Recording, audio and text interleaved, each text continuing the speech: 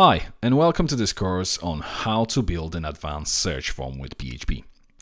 During this course, we will learn how to build a form that allows us to filter results by using a text field, number of drop-down menus, as well as radio buttons and checkboxes to make a multiple selection.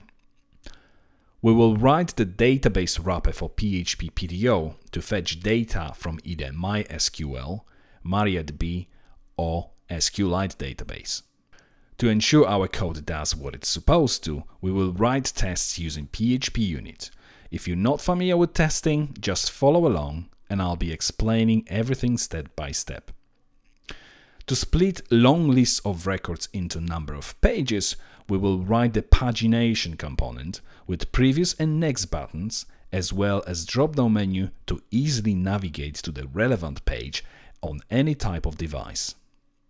To complete this course, we will make use of the following tools: Composer to manage our code dependency, local server environment such as Homestead, which is what I'll be using, or any LAMP stack such as WAMP, XAMPP, MAMP, depending on your operating system. If you're missing any of these tools, please refer to our course titled Setting Up Local Environment, which is where I explain how to get it all installed on your local machine.